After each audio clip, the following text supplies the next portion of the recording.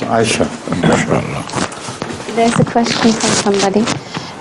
Whenever anybody is sick, whether a good or bad person, people always pray for him, for his long life.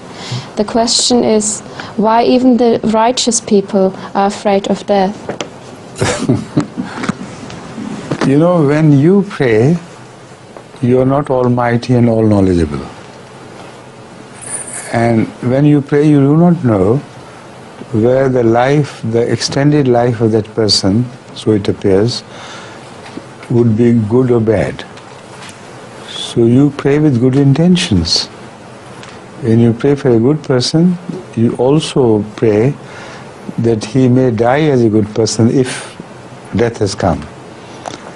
And when you pray for a bad person, you pray that Allah give him good or her good health, and in the remaining life, the patient should improve his spiritual quality as well,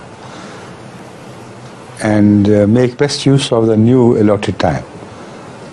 So there's no harm in praying for a bad or a bad person as well.